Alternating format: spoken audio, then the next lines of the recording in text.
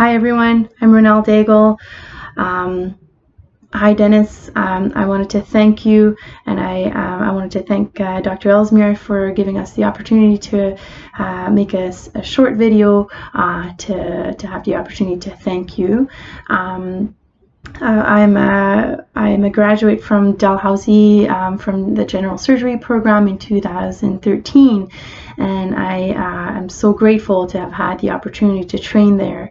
And Dr. Klassen was the program director when I started residency there, so I owe him a huge thank you for giving me the opportunity to train in general surgery in Halifax, because I know he had a huge part in giving me that opportunity.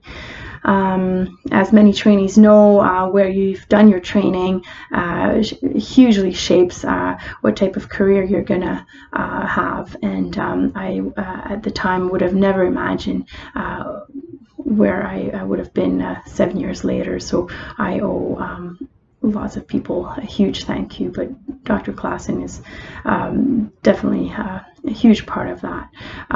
When I think of Dr. Klassen, I have many fond memories of my training with him, but one of the two things that has stuck in my mind is still to this day, when I do incisional hernia repairs, and he used to use this famous quote when rolling the mesh to put it inside the patient's abdomen. He always looked around the room to see if there was anyone from BC who may have very good skills at rolling the mesh to put it inside, and I still use that quote a lot.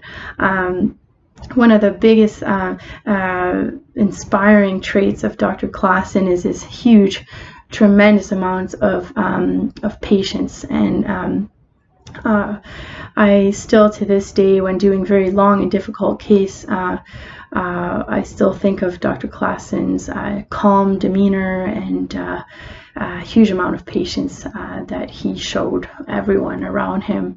And if I could ever reach about half of that amount of calm demeanor and patience, I'll feel that I've been successful. So again, I really wanted to thank you, Dr. Klassen, for the huge impact that you've had on my training and on my current career as well. And I know that you're going through a very difficult time and challenges in your life at this point, and I want to let you know that my thoughts are with you, and I thank you again, and I wish you all the best.